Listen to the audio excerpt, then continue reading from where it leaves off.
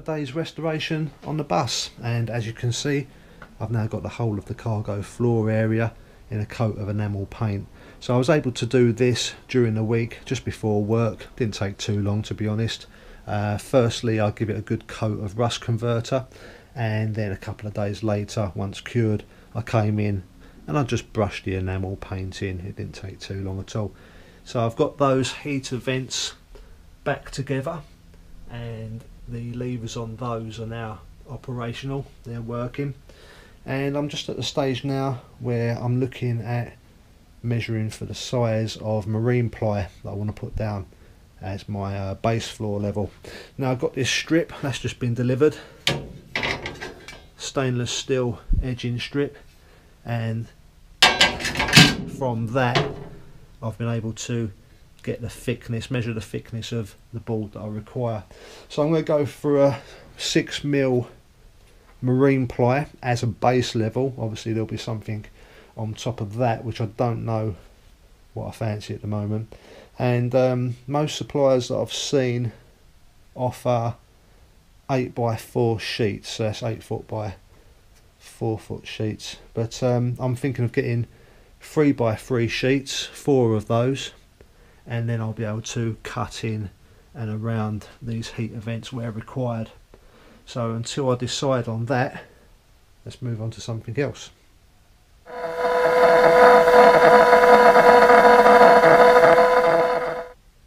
So I think that's pretty much both headlight bowls as good as they're going to get. I've filled it, rubbed it down, filler primed it, filled it again, rubbed it down, and in between drying coats I've just started another little task of making these two little brackets.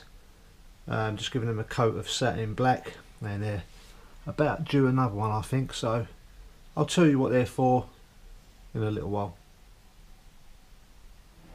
Just a little second coat sprayed on them brackets now, and put them in front of the heater. Not only is it a little bit cold, but just to get them cured a little bit quicker. Right then, so the time that it's taken me to try and dig these fuel hose clamps out, the paint's actually dry now, and that's the finished article. So I've made myself a little fuel filter bracket, and that is going to secure itself up underneath the underside of a fuel tank strap bolt, and save it moving about. Alright, let's try and get this fitted. I think it looks rather charming.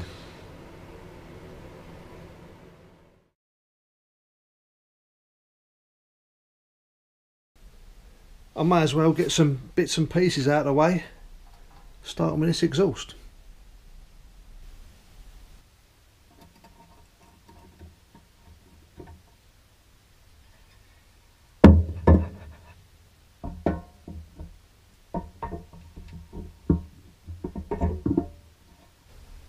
So I'm going to stop there putting the exhaust and the heat exchangers on, purely because I haven't got the 2 gaskets that I need for the heat exchangers there.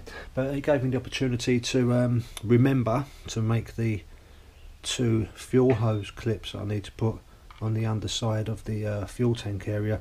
The old ones were very brittle and they broke off. But I'm still waiting for the small delivery that I've ordered, including a new air filter.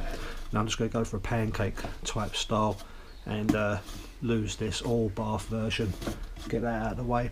But like I say, I'm waiting for electrical connections, some fuel hose clamps and whatnot, so I think I'll do some more work on the doors.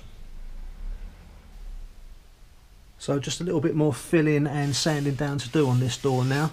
The top section needs doing more so than the rest of it, but hopefully I'll be able to shoot a coat of primer on there, along with these side steps that you saw me restore a little while ago. Now they was in quite a bad way. I mean, there's a lot of new metal that's been let in now.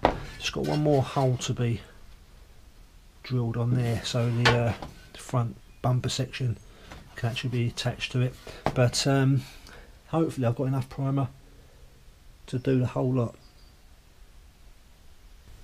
It's reminded me as well, when I get to get this bumper sorted out, I've actually got to drill and fix some new fittings in the front so it holds itself onto the front of the bus.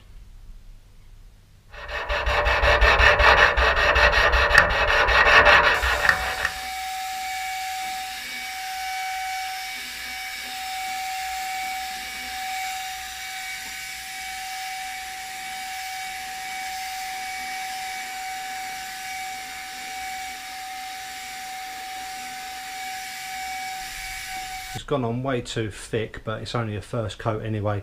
I just wanted to use the primer up that I had left. I can't believe flies, even though I'm doing it indoors, have come and seeked the new paint out. And I did run out just as I got a first coat on these side steps.